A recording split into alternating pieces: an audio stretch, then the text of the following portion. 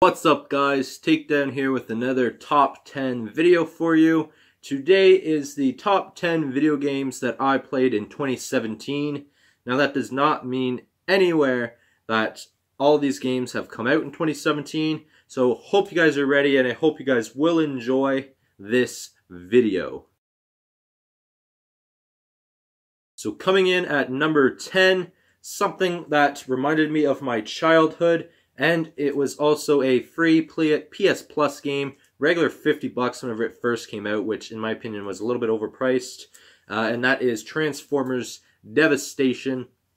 Honestly, if you remember the cartoons, the franchise, all the stuff, it's basically the 80s cartoon turned into a video game. And in my opinion, it was spot on. The stuff you could do, the special features, your special abilities, your weapons, you could change your weapons. And I finished the campaign, or yeah, I think it's the campaign on it. Great game. I do recommend it if you're a fan. I do recommend getting it at a low or used price if you're interested in the game, because I'm not sure how much it still is in the stores. But in my opinion, paying $50 for that game, it's such, in my opinion, a short game. Not too long, didn't take me long to beat it, but that's because I enjoy the franchise of its own. But that's why it gets number 10 on my list. Number 9 on my list is not just one game, but more of a series, and that is the Walking Dead Telltale series. The games, Season 1, Season 2, that's what I own. Looking to get Season 3. I did just purchase Michonne. Got to get into it, of course. Number 4, the final one of the series is going to be coming out in 2018. They've already announced that it will be the final one. But I haven't played these in 2017. I know they came out probably 2012, 2013 is whenever they the first one was released. But honestly, I love the story. I love Telltale with what they do. It's like a decision-making game, which is something I think is unique on its own. It is short. It can get boring if the story isn't your type of game and you're looking for more of an action game. Telltale is not for you, but for me, being a Walking Dead fan, a zombie fan, Telltale was right up my alley. I've also played the Borderlands Telltale game, which I've never been into Borderlands, but you get the Borderlands story within the game, and I'm recently playing the Batman Telltale game, which hopefully I'll turn that into a series, as long as it gets the views and you guys are interested in that. But The Walking Dead, in on its own, deserves number 9 on this list because of, I didn't play it too much. I mostly played the second one in 2017, but it deserves a spot on this list, of course, because of how good it is in my opinion, but it gets number 9 for that reason. So in number 8, is a game that didn't come out in 2017 either. There's a reason for that. I didn't purchase the 2017 version of it. And that is NHL 16. Now my rule of thumb with purchasing not only sports games, but especially NHL is 1 game per system. And I've been doing that since the PlayStation 2. I had 1 NHL game on PlayStation 2. PlayStation 3 I had NHL 13. PlayStation 4 I had NHL 16, but recently I have purchased NHL 18. Just started getting into it, and this list is about games I played in 2017. So that is why it is on this list. As you guys know, I am Canadian. I am a hockey fan, huge hockey fan. I love playing my career mode, which I chose the LA Kings, if you're interested in knowing. And I dominated, and now that I have 18, I've kind of changed up my pace. But I've also played GM mode, so that is why it deserves number 8 on this list. Number 7 is a game I have been getting for years. I think I'm close to 15 years straight, if not more. And that is WWE 2K17. Recently I've purchased 2K18, but in 2017 I played more of 2K17, obviously, because it just came out near the end of 17, the newest one. Playing the game a lot. Play it with Mike and Jack, or at least we used to, quite a bit. We even had like our own championship and that sort of thing. I love playing online. I love playing the universe mode, which that's what I drove towards. Played a lot of universe mode. You can set your own championship, make your own main events, do your own pay-per-views, and that's what I like doing. It's kind of like a GM mode with more abilities. That's why I liked it. But I've been purchasing WWE games since, I want to say, 04, when the first SmackDown versus Raw came out, and even a few more earlier than that, also on the PS2. So that's why it gets number 7 on this list, because of how many years I've been devoted to WWE and how much of a collection it really is to me. Number 6 on this list, I think, came out in 2013, and that is GTA 5. It's likely a game that's going to be on everybody's list at some point in time, but I played a lot of it in 2017, more in 2017, and I grew a lot more. Of course, 2017 also brought, for online, bigger opportunities to make money business-wise within the game. They added a few businesses, CEO stuff, bunker stuff, recently added new things too. They've added new cars over the past year, I think more than they ever have. Even though it came out 2013, it seems like this last year is whenever they gave us the most bang for our buck. Not only that, I've been playing a lot of GTA in 2017, so honestly, it was at number 10 on this list. I moved it up to number 6. It could have went up higher, but what I have ahead is, in my opinion, better games that I played more of in 2017, and that's what this list is about.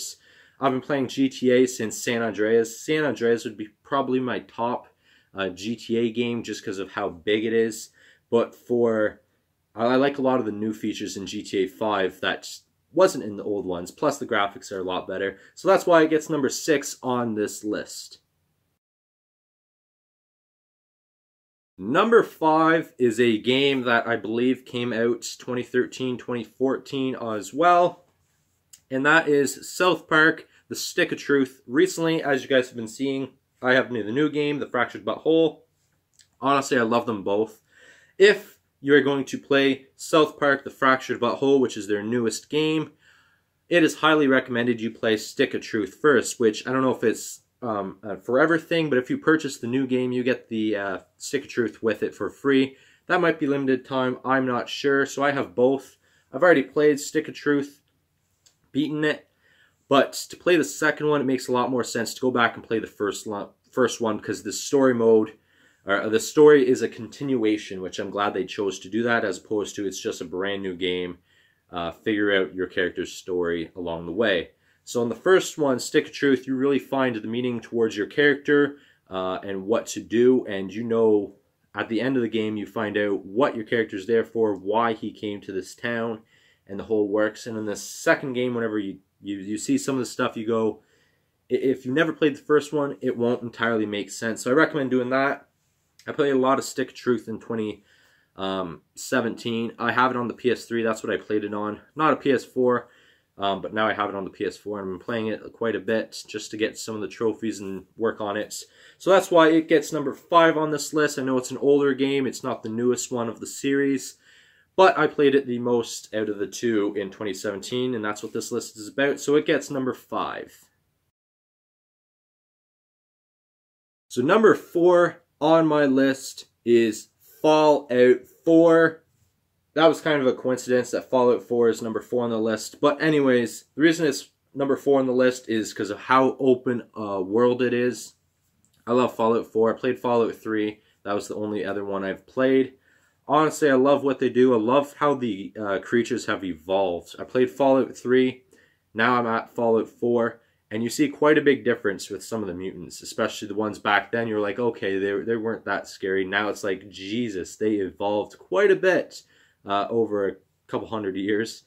So that's there. It's also on this list because it is my top gaming series or any other kind of series on my channel. Right now, it is around the 80 episodes mark. I'm hopefully going to make it to episode 100. It's been kind of a push lately to get views. It's hard on getting views right now, so it might end before episode 100. But I enjoy the game, I enjoy the quests, I enjoy everything about it, and hopefully when the series is done, I'm going to get more into just playing the game for myself, not really having to make an episode.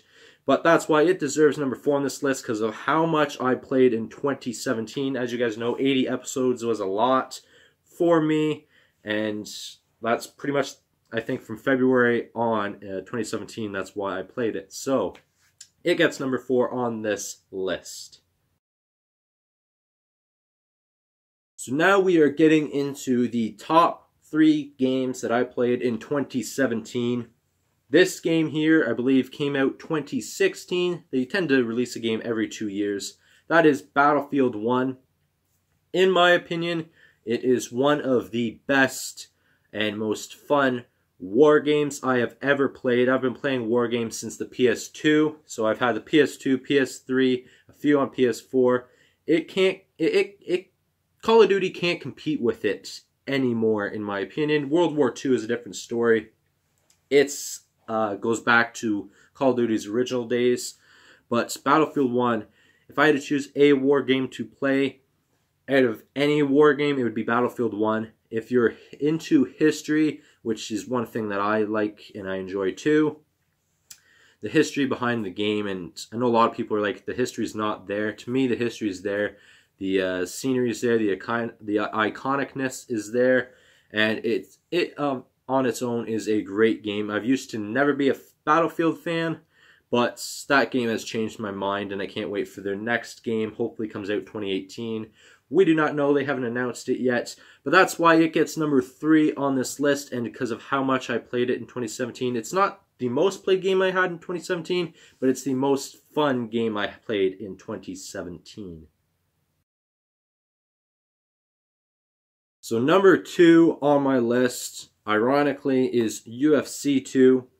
That wasn't for the reason I chose number 2 for this spot, but it's the gameplay behind it. Now, I'm not entirely into UFC. I do watch a lot of UFC matches, fights, pay-per-views. I do know who I like, the champions and such, the fighters. But it's really the first fighting game that I really got into. I know I have WWE on this list, but UFC 2 deserves number 2 on this list because of how thought out it is. Career mode is what I played the most of. I beat career mode. And something unique about the game is once you beat career mode, you unlock the DLC that you can get whenever you can purchase it anytime throughout the whole game. You get that stuff unlocked. Of course, there's other features you get with purchasing Season Pass and the other DLC stuff, but you get all the other fighters like Bas Rutten, Mike Tyson, Bruce Lee, and I think there might be 1 or 2 more I'm missing. So in on itself, it is a great game. Plus, a bonus is that I'm the best out of me, Jack, Mike, and a few others that I've played along the years. So I like the game. I'm good at it. And that's why it gets number 2 on this list.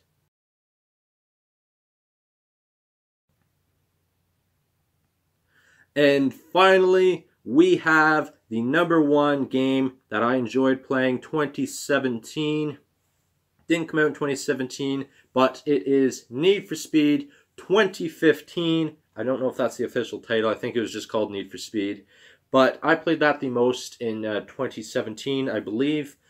Even to the point that I platinumed the game, which is platinuing any game. I know I stuttered there. But getting any game platinumed on PlayStation, only 4% of the people can actually do that, and it is my 4th game that I've platinumed on it, so I'm proud of that achievement. So that's one reason it's number 4, or that's one reason it's number 1 on my list.